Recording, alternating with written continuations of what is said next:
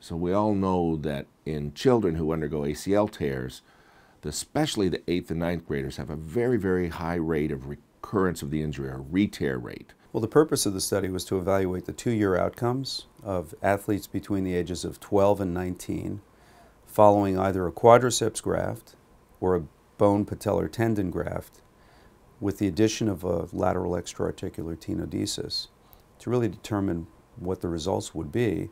So we followed them prospectively over the course of 2 years minimum, and some are beyond 2 years, obviously.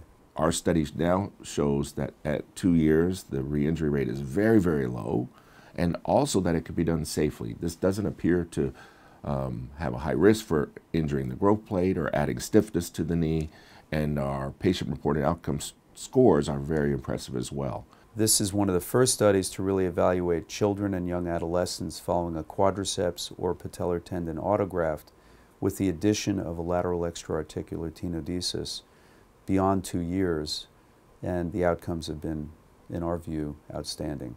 Of course, we need to follow these children to a 5-year follow-up and a 10-year follow-up, but at 2.5-year follow-up, the results are extremely impressive.